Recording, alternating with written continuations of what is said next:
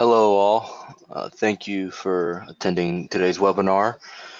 Quick housekeeping for the past summit of 2018. We're offering the $150 off the conference registration for this year's past summit. Is using the same code you can see on the slideshow right now. You can either use this code to get the $150 off, or you can use it to get the 2017 data, streaming access, but you can only use it for one of them. You can't use it for both.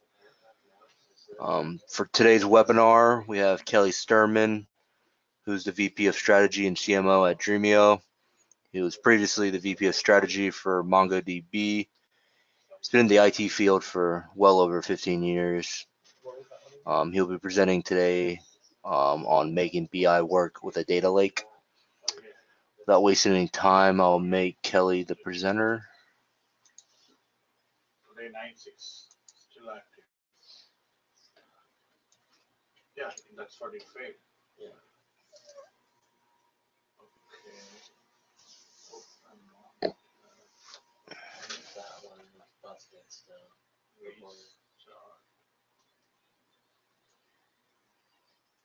Okay. Kelly, the floor is yours. If it is failed. Great, thank you. Good morning, everyone. Thanks for joining.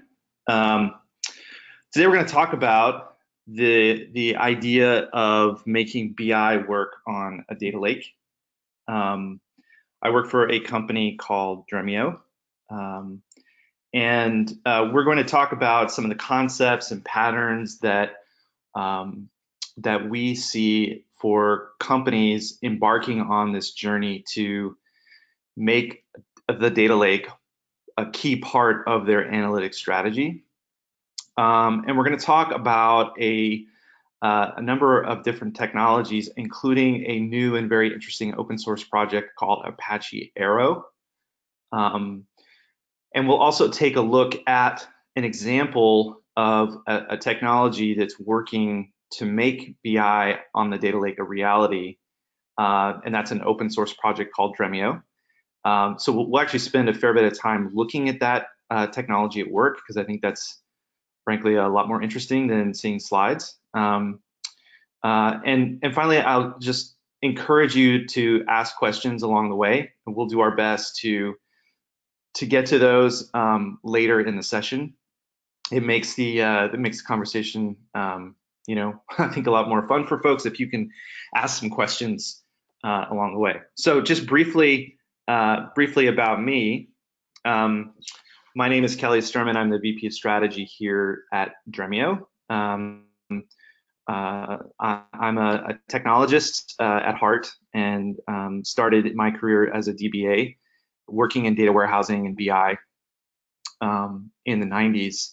And then over the years have progressed from sort of the traditional relational world when I worked at Oracle to a number of different innovative technology vendors who have been providing alternatives to the traditional relational database with MarkLogic and MongoDB.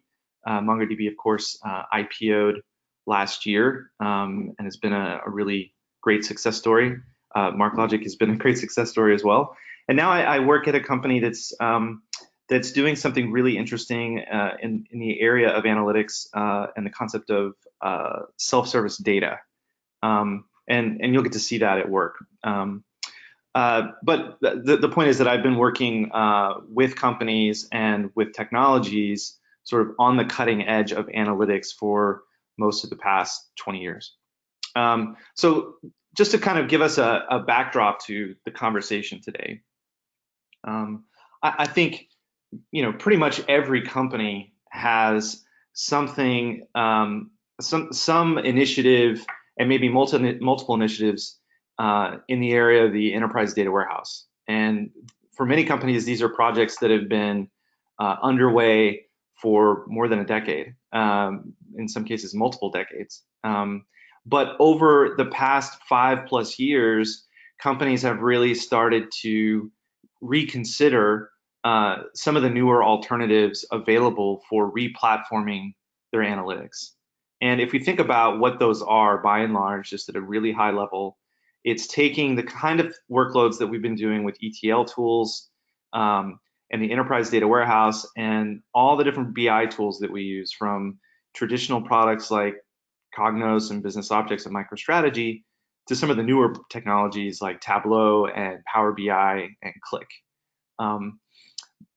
The tried and true approach of building a comprehensive data warehouse, building domain or topic specific data marts, and moving the data throughout those different environments using ETL, I think that's a pretty familiar concept to most folks.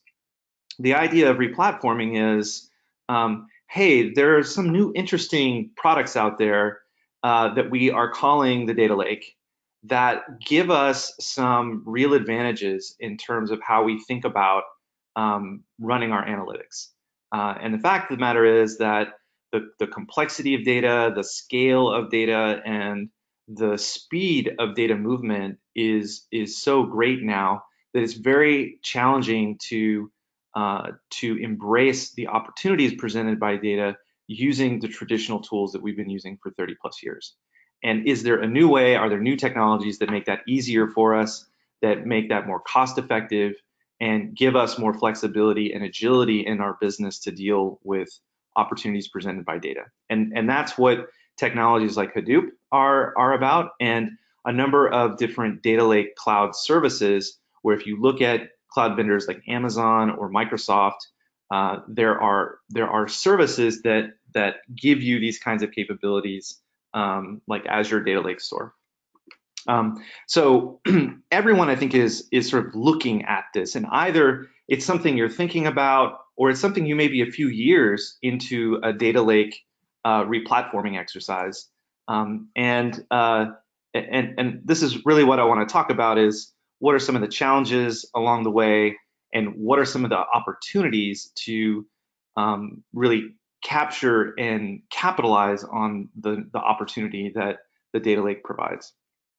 So I think the biggest challenge, to me, the biggest challenge, there's lots of things around these data lake initiatives that companies talk about, but the biggest one of all is that BI users are getting left behind, and that is to say, the data lake makes it easy for us to load data, right? It's not nearly as much effort as a traditional enterprise data warehouse. I can load data in its raw form without going through exhaustive ETL to get it into the data lake.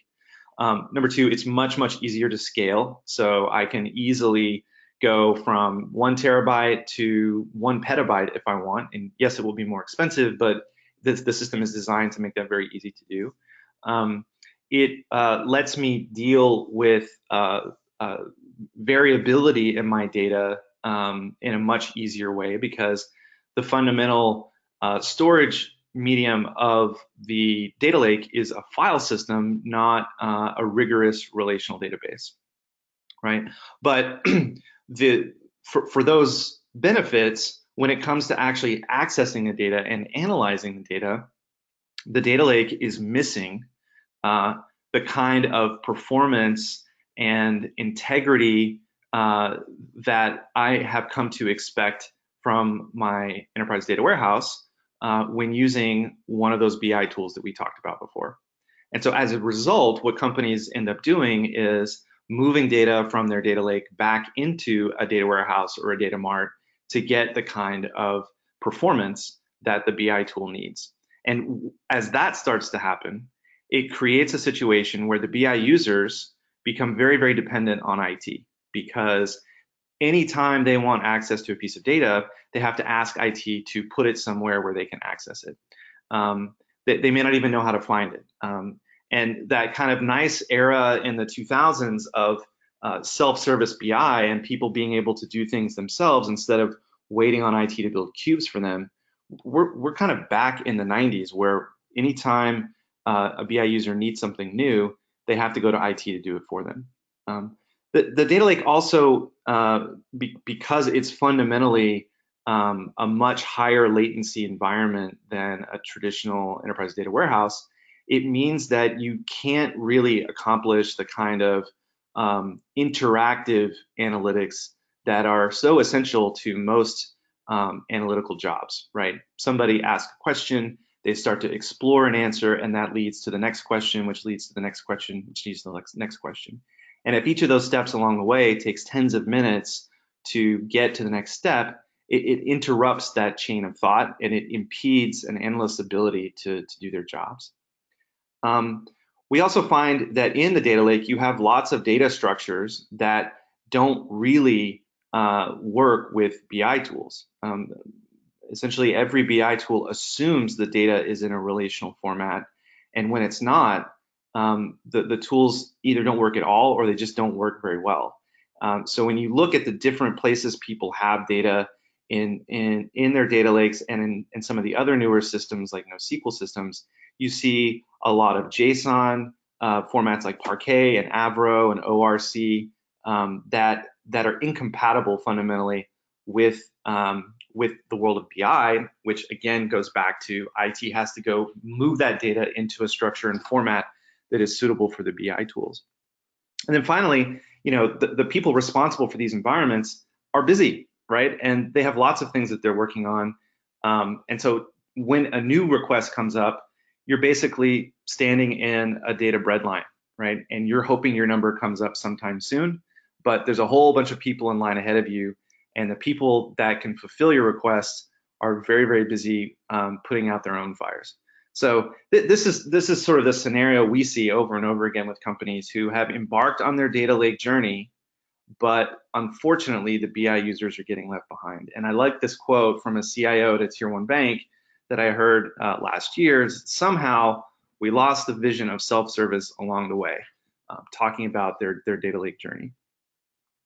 So here's how you might start to think about solving that situation in the data lake with different technologies that are out there today. So just sort of to put some icons and pictures together to make this conversation a little bit easier, I have a data lake, and that might be on AWS based on S3. It might be on-prem in a Hadoop cluster. It might be on Azure in ADLS. But that's, whether you're in the cloud or one of those cloud providers or on-prem, the story is the same. I have these source systems where, my operational applications are generating data that I then move into my data lake. And that might be coming from relational databases. It might be coming from NoSQL systems. It kind of doesn't really matter. Most companies have a mix of technologies they're using to run their business. And then that data arrives in the data lake in a raw form. And in its raw form, it is somewhat available to more advanced users like data engineers and data scientists who use technologies like Python, R, and Spark, and sort of command line SQL with high latency, right? But to the BI users, this data is simply unavailable, right? Because those tools are incompatible with the underlying structures of the data, and the latency is too high to really be useful. And so what companies start to do is say, okay, well, we have data in this raw format, so let's get a data prep tool, and these are tools designed to help you get your data ready in a data lake. You could think of it at a high level as a kind of ETL, but designed specifically for the data lake. And once you start to marshal the data into these more refined forms, it begs the question, well, what do we even have in our data lake to begin with? So you get a catalog technology to help you inventory the raw and refined data sets so that you know what you have to work with. And then you start to chip away at the performance aspect of things by looking at a BI acceleration technology. And there are a number of different products out there, but they basically take the data in your data lake and copy it into a format that is high performance and will let you deploy your BI workloads on the data lake. But that doesn't solve everything. So you also look at ad hoc acceleration of your queries, because while those sort of cubing technologies of these BI acceleration products work for OLAP type queries, they don't really work for ad hoc queries. And so you need a separate way to go about accelerating those workloads. And typically that is a relational database that sits side by side with your data lake. That might be Redshift if you're on AWS, it might be Teradata if you are on-prem. So at this point, once you've assembled these different tools and figured out how to integrate them together, you begin to open up this data to your BI users, but you've created, I think, a pretty complicated scenario where the BI user needs to know, okay, I'm going to go to the catalog to find something, and then once I find it, do I connect to one particular technology for OLAP workloads and a different technology for ad hoc workloads? And then your data engineers and data scientists are doing some things in data prep and other things through other interfaces. I didn't draw all the arrows here, but it's a fairly complicated scenario that I think puts a lot of burden on the BI user to figure out for a given task what's the right sequence of tools to use. And by the way, all of these different technologies are proprietary, have their own licenses, and are not really integrated together. So it also puts a large burden on IT to make this whole thing work. So that is kind of some of the options that you see out there for companies embarking on this data lake journey today to try and provide access to the data in their data lake to their BI users. And so what Dremio is all about, just to kind of give you an alternative approach to this and a way to think about this a little bit differently, is to say, hey, you know, there has to be a better way than backing up the delivery truck and dumping, you know, 5 or 6 disparate proprietary technologies onto IT and hope that they can assemble that themselves. And so we started the company a few years ago to embark on this vision of giving people what we call self-service data. And we said there's a few key things this technology would need to do to really transform the opportunity for data in the data lake, and frankly, probably outside the data lake as well. But first of all, we need to work with any data lake, whether you're in a Hadoop cluster, whether you're on AWS or on Azure or Google, wherever you're running your data lake, whatever the underlying technology is, Dremio would need to work with it. It would also need to work with any BI or data science tool because no company has a single BI technology they use. Different departments have different products, and data scientists use different tools and platforms as well. It needs to work equally well with all of them. It would really fundamentally need to solve the data acceleration challenge, because if the data is slow, it might as well not even be accessible in many cases for many workloads. And so with Dremio, you're able to deliver, you know, 10x to 1000x acceleration of the data on the data lake to get the interactivity no matter what the underlying size of the data is.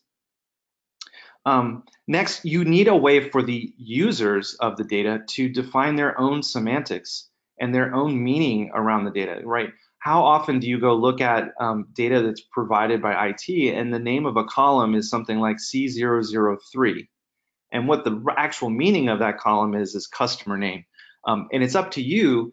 You know what that column means and what it means to you in the business. You should be able to record that and manage that information and share it with your colleagues and define and manage a semantic layer in a self-service model.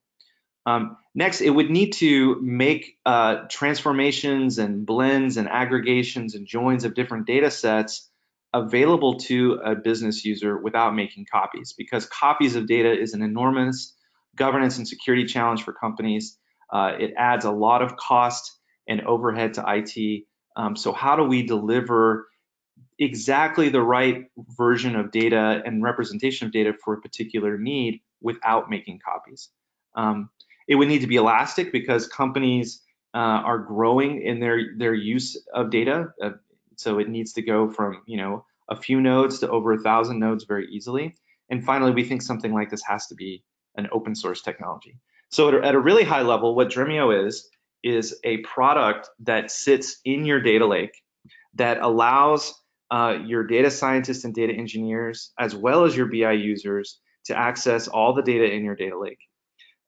It allows for acceleration of the data to get the interactive speed of access that your users need. It's delivered in a self-service model so that users can do things for themselves instead of being dependent on IT. It provides a rich semantic layer that the business can create and manage themselves. It provides for data curation capabilities, and it automatically tracks data lineage through all of these different analytical processes and all the different tools. So it's really a very different approach to assembling 5, 6, 7 different technologies together that are all proprietary. Instead, it's one open source platform that integrates these capabilities into one solution. So that's just a quick overview. We'll take a look at how Dremio works in just a moment, but one of the things that's important in this bigger journey, and this is not specific to Dremio, but it is something that is a key part of our architecture, is an open source project called Apache Arrow.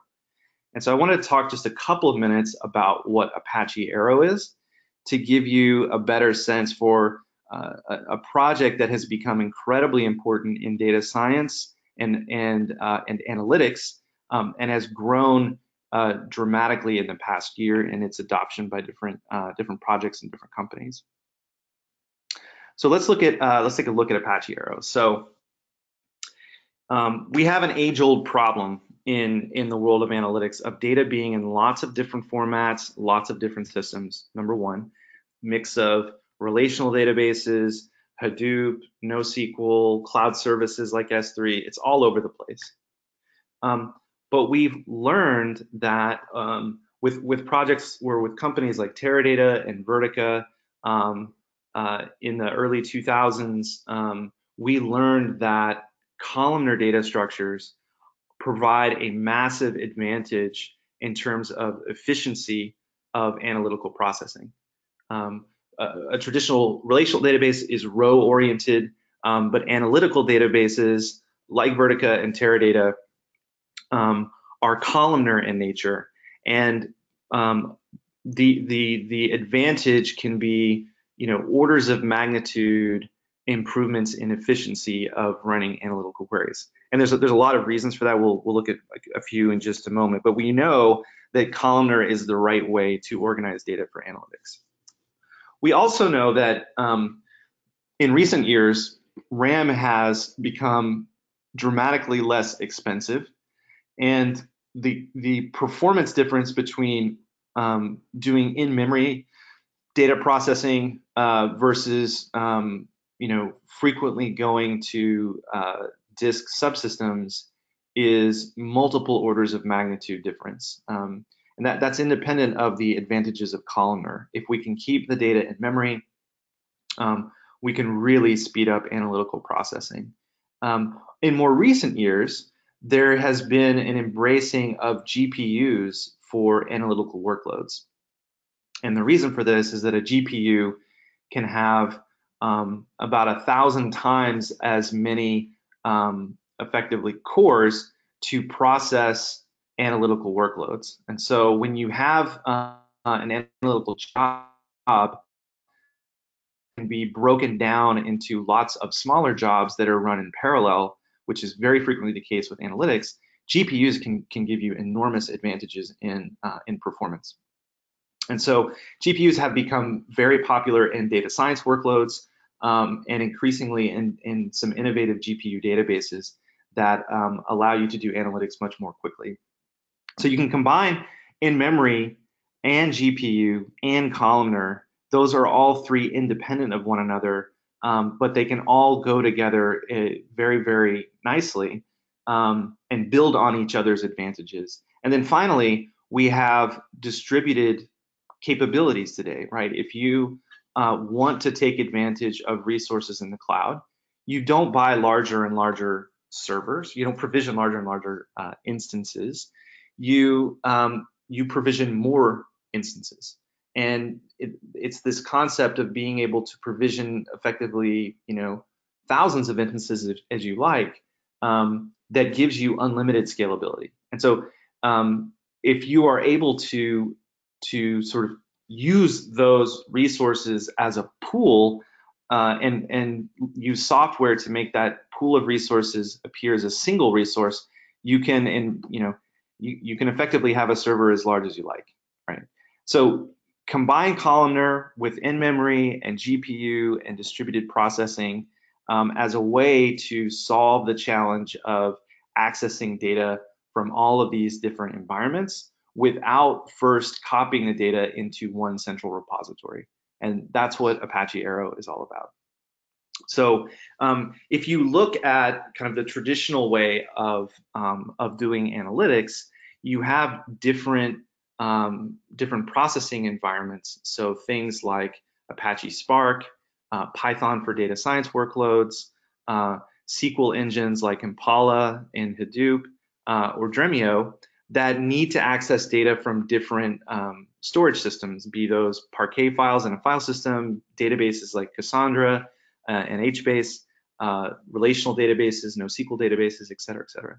And as a processing environment accesses data from one of these sources, it has to copy the data that is made available from that source in memory into a representation that it understands.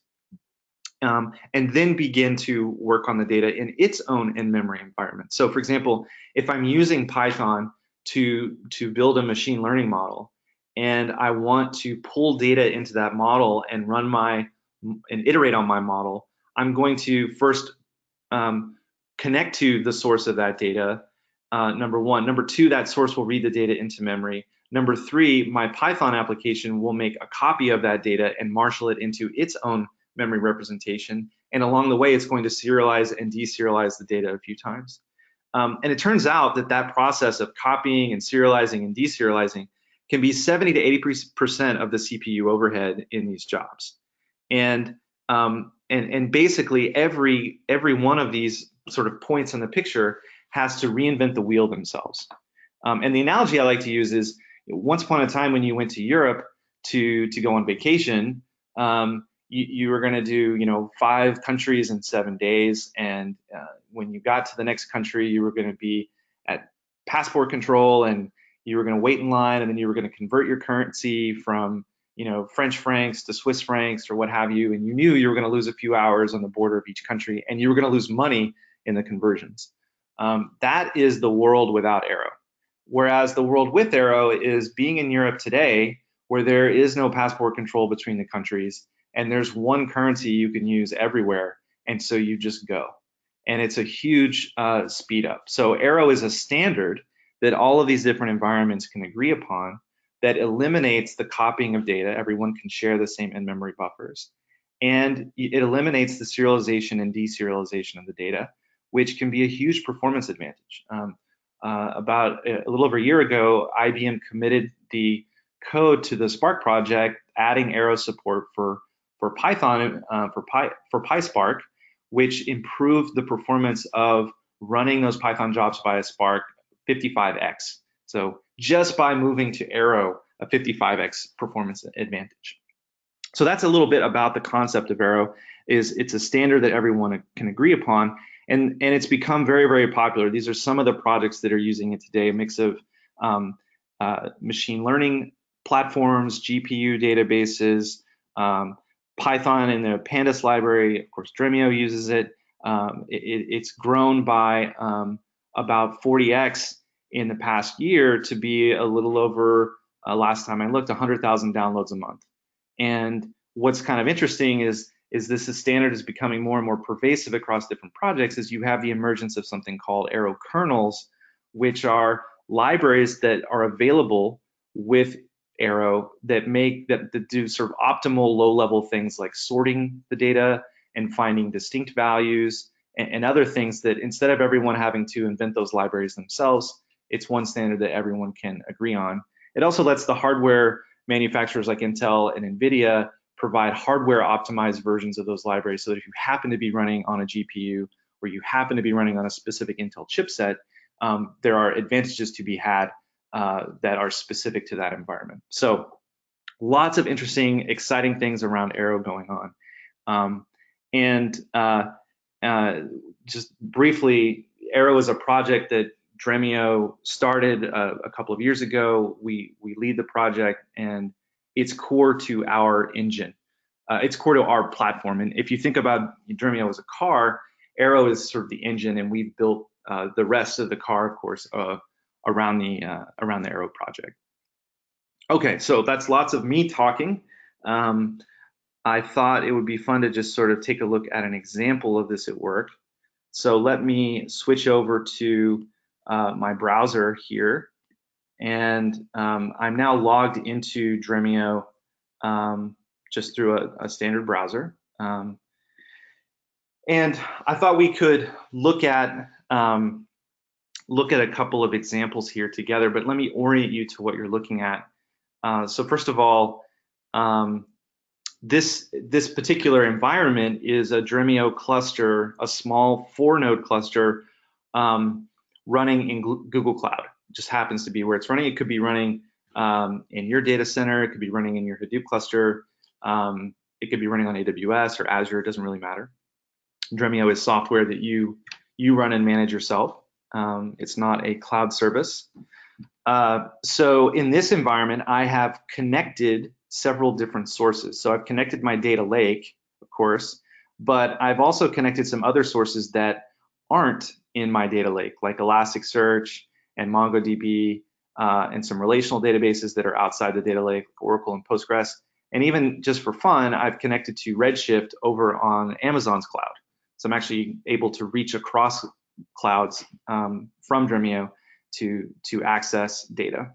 And the point I want to make here is that, you know, if you're building a data lake, Dremio fits very naturally in that data lake and lets you analyze and work with data that you've already moved into the data lake. But you may also have data in other sources that isn't yet in your data lake, and Dremio can connect to those and work with those as well.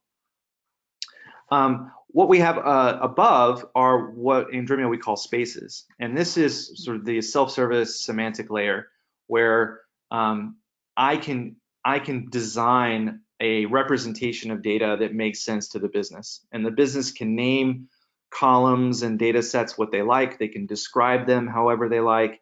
And all that information is automatically captured in Dremio's catalog that is searchable and makes it easy for users to find and share different data sets for different tools and different jobs.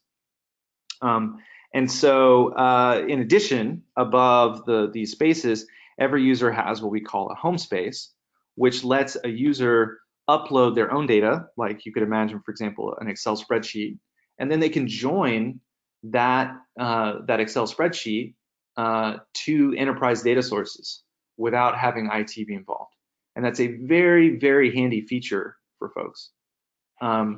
So let's go through an example. So let's say that I am a Tableau user and I have been assigned a job of analyzing taxi rides in New York City and to explore the impact of services like Lyft and Uber on taxi rides in New York. And I'm not an expert in taxis. I've been in a lot of taxis in New York, but let's say I've been assigned that job, and I want to begin to work on that and start to ask questions and use Tableau to understand and visualize and make sense of that data set. Well, the first thing I need to do is connect to the data from Tableau, but I don't actually know where the data is. I haven't been told by IT yet.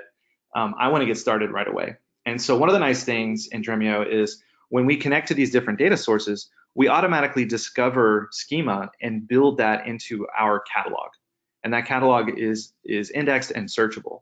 So I could, for example, go into the search box up here at the top and start typing trips and get back a set of search results where these search results correspond to different data sets that Dremio knows about.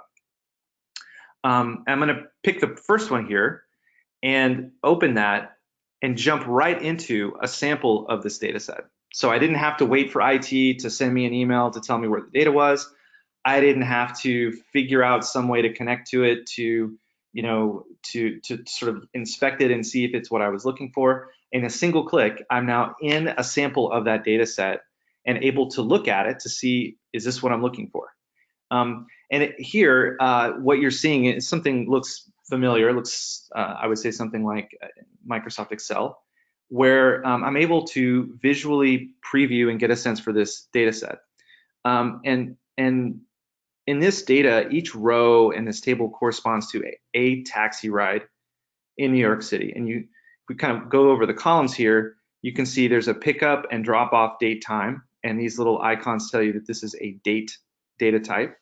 The number of passengers in the taxi ride, and that little pound sign tells you it's an integer.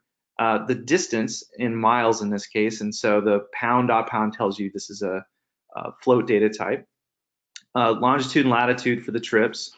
And if I scroll over, I can see a breakdown of the fare. So there's the total that ride, how much was paid in tolls, how much was paid in tip, the tax, and any surcharges, and the underlying fare that was calculated based on the distance of the trip.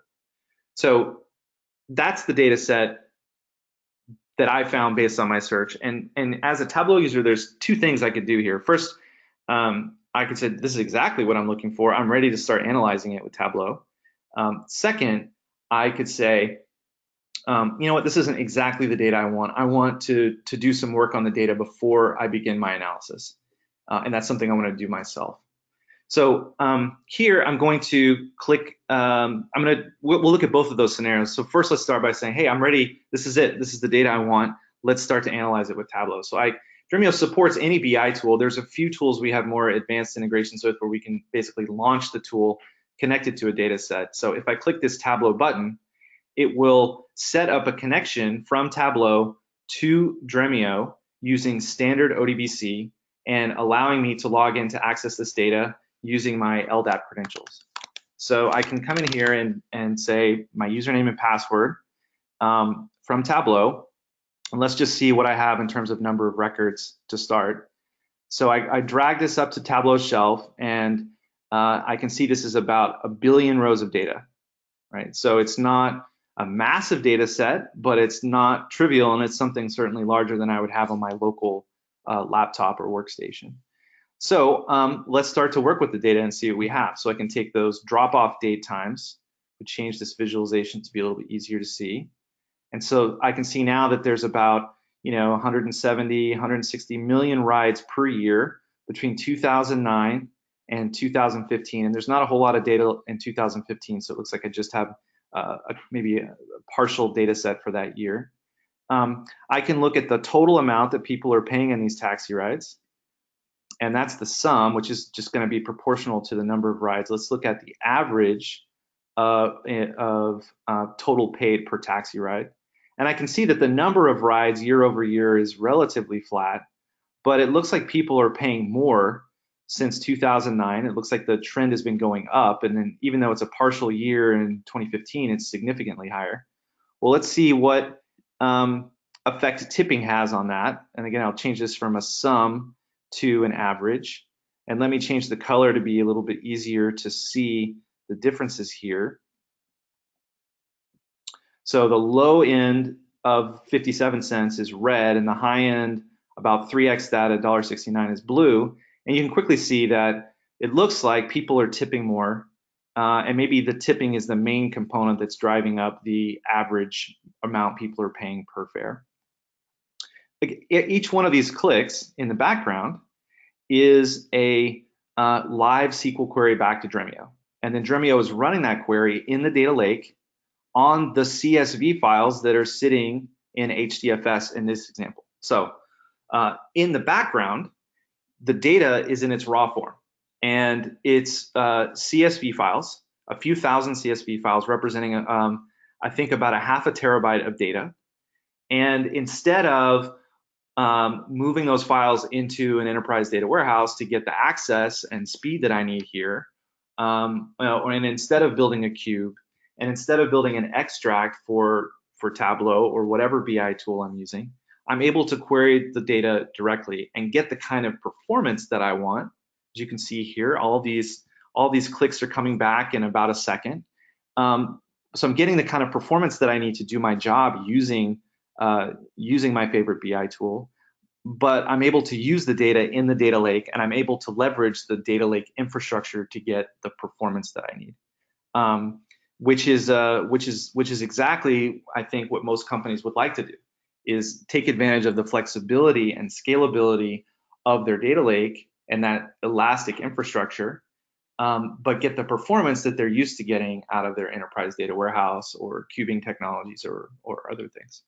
So that's using that's sort of that first scenario that we talked through, which is I came into Dremio, I searched for a data set, I quickly found what I was looking for, and then I was able to connect to it with a single click using my favorite BI tool and have a great experience with the data in terms of how fast each of my queries was and getting all the features I'm used to being able to use in whatever tool is my favorite tool for performing analysis.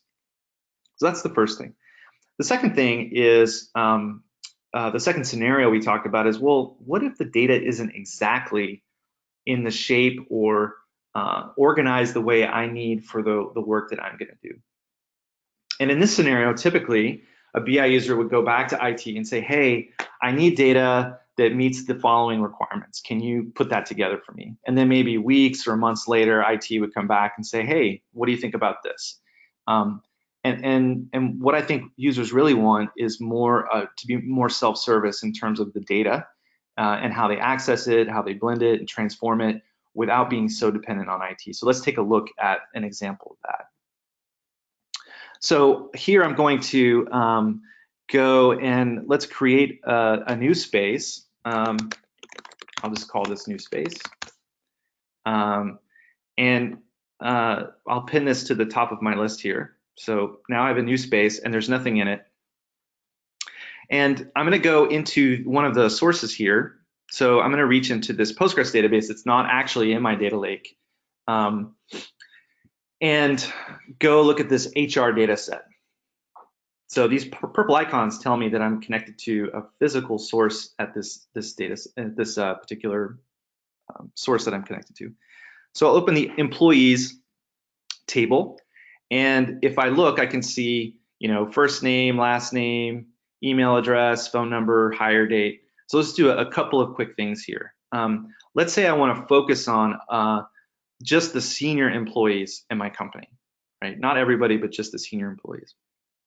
Well, I can look at this hire date column, and there's sort of two menus at the top of each column. The menu on the left lets you convert between different data types.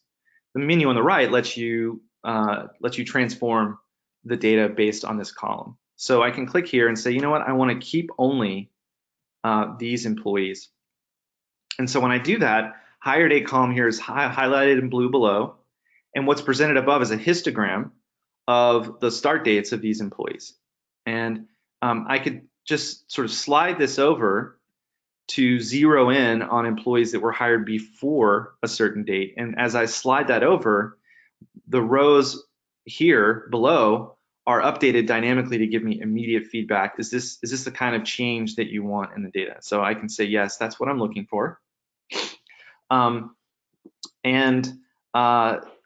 There's literally sort of thousands of things that you could do to transform this data, kind of anything you could imagine in terms of converting data types, calculated fields, you know, transformations, conditional case statements, all that kind of stuff. We'll just do a couple more things here to keep this brief. Let's say I don't need this employee ID column. Well, I can just say drop this, and if I want to rename one of these columns, I can simply click here and just update the column to be whatever I want it to be. So I've done a few simple things here, but let's say I want to blend the data about my employees with data that I'm managing in a different system that represents the departments that they work in. And that data could be in my data lake. It might be in a database in a different environment altogether.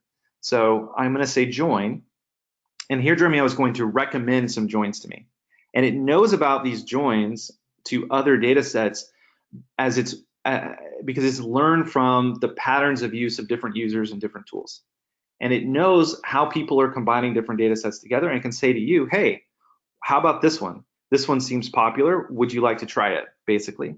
And so this first recommendation is data about departments coming from actually a Redshift environment. So even though my employees are in a Postgres database that's running in Google Cloud, I can simply click this button and now get data about the departments coming from a Redshift instance over on Amazon's cloud. So now I've got the department names here combined with data about employees.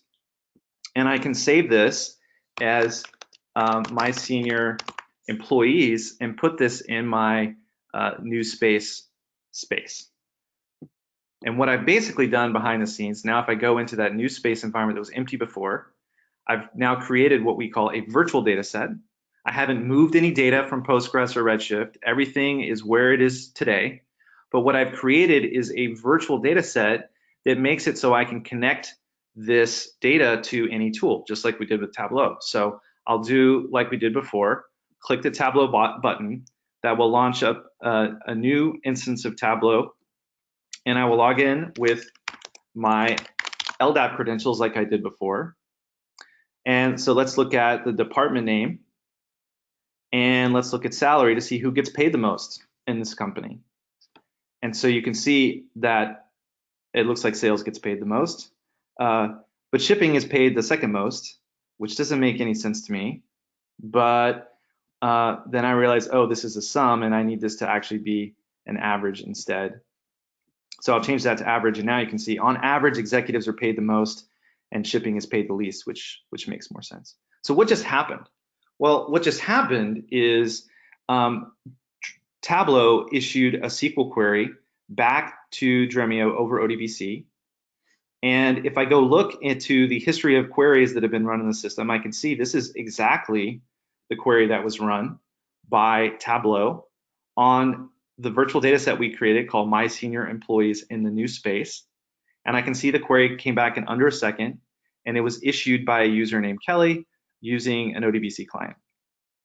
And if I actually go and back into this virtual data set that we created, one of the nice things that Dremio does in the background is it preserves the lineage of these relationships.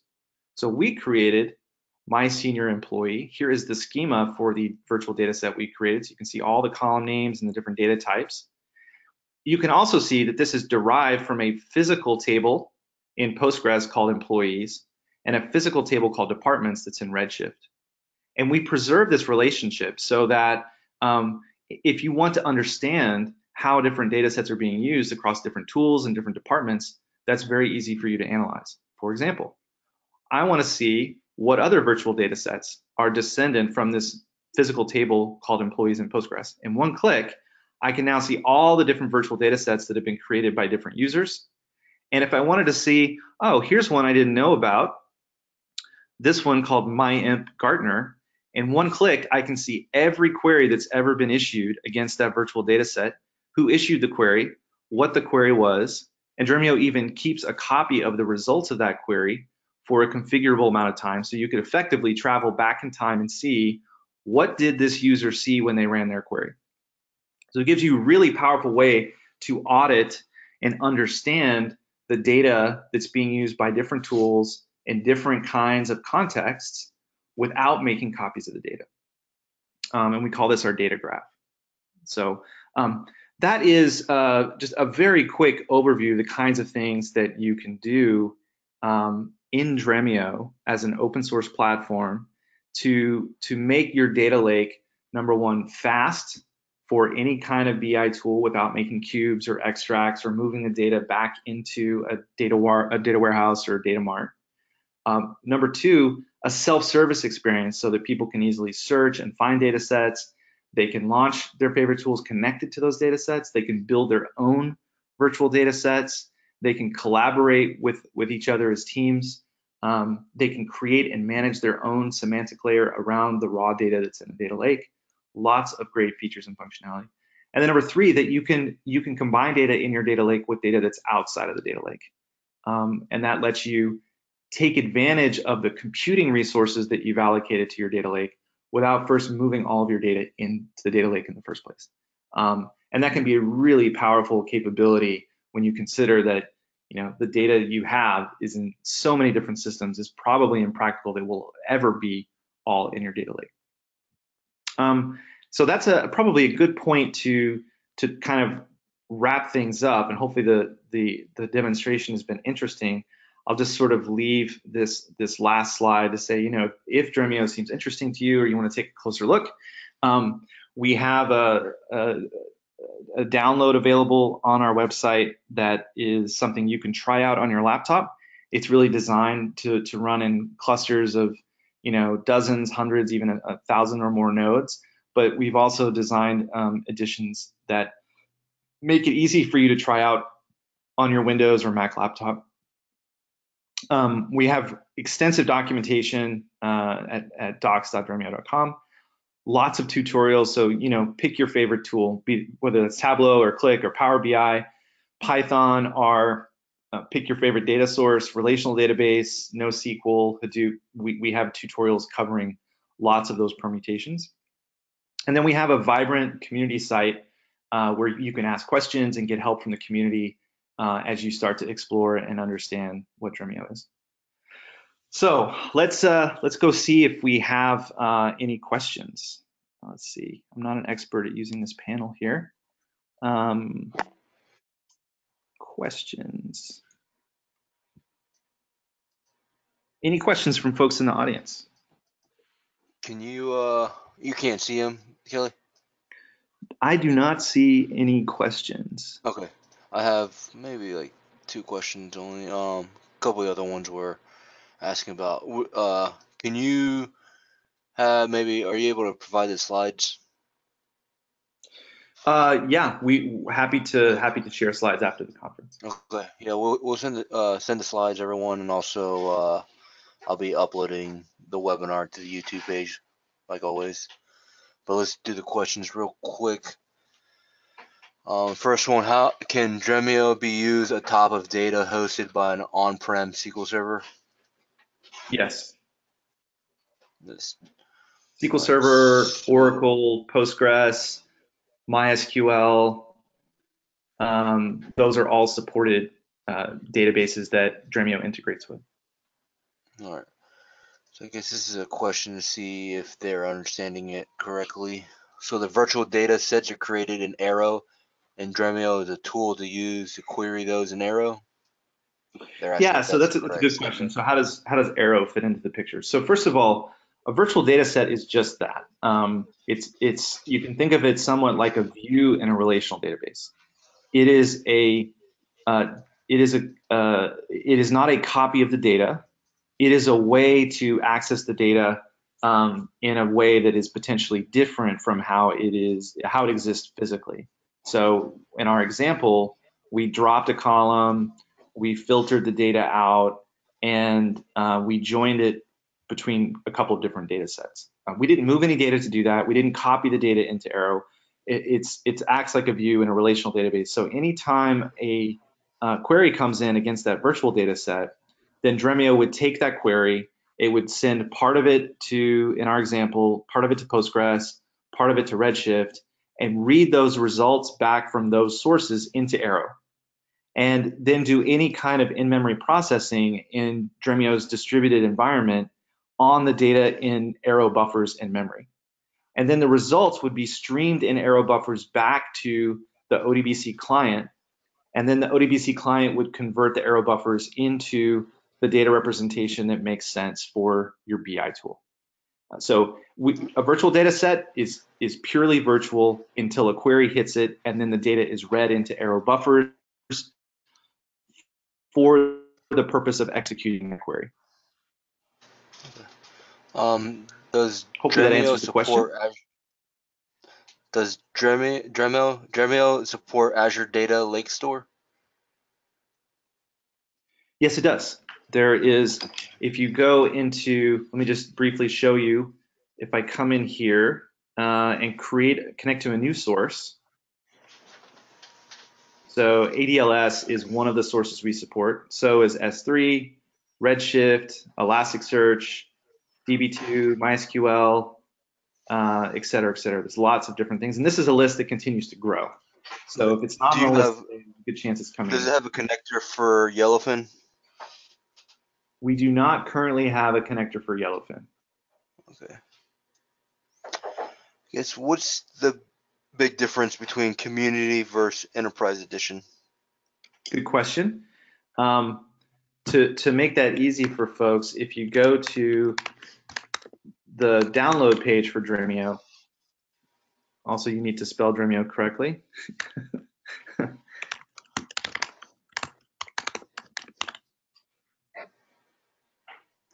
This is the download page, and there's a link here for Dremio Enterprise Edition. If you click on this, there's a table that compares the two editions. The big difference is primarily around security. So the Enterprise Edition integrates with LDAP and Kerberos. It also has some advanced administrative features that are not in the Community Edition. It connects to some sources like DB2 that are not available in the Community Edition. The Community Edition includes connectivity to Oracle and SQL Server and open source databases, but the Enterprise Edition is for DB2 and other commercial data sources. Okay. I guess coming from this page, if someone was interested in the pricing model, would they have to talk to one of the sales reps? Yeah, if you come to this page and you click this contact us for a free evaluation, there's a small form you fill out, and then we'll be in touch with you to discuss commercial terms of our Enterprise Edition. But it's effectively something we license per server. It's not per user or the amount of data that you have. It's how many servers are running Dremio. Okay. How do you add Dremio to an existing data lake environment? Yeah, it depends on the data lake that you're using.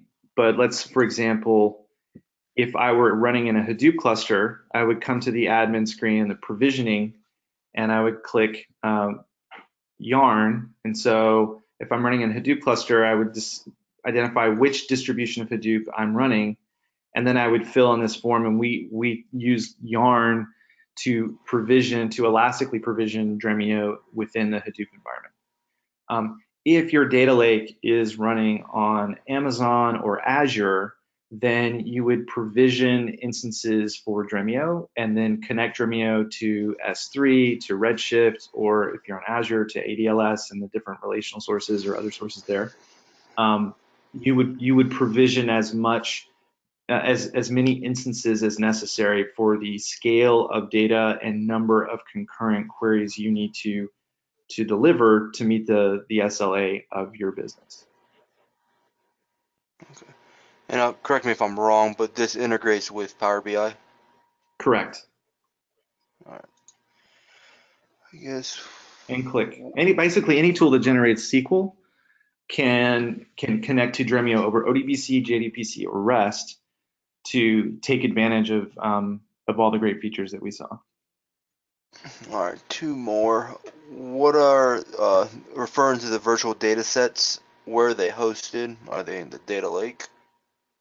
The virtual data sets are not a copy of the data. They're simply you can think of it as a configuration. We actually represent a virtual data set with SQL. So if I went into my new space to that My Senior Employees, behind the scenes, this is actually represented by this virtual data set is represented by this SQL query.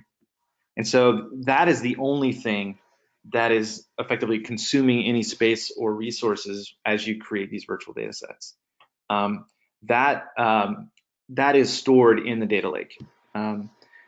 Dremio's acceleration capabilities use a really interesting feature called data reflections, which we didn't really have time to get into, but those data reflections are also stored in the data lake. Okay.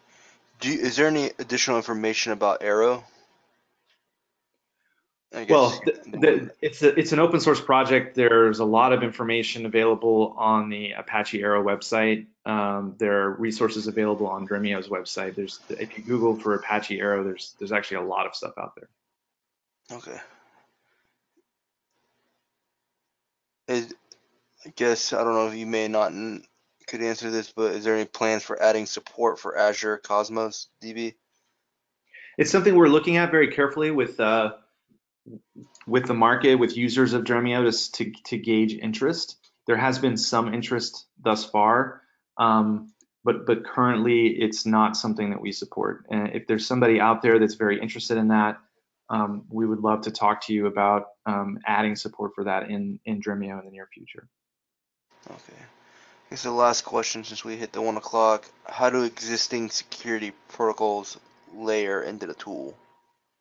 Yeah, so first of all, we and the Enterprise Edition supports LDAP, so we would respect the access controls that you are already using at each of the sources.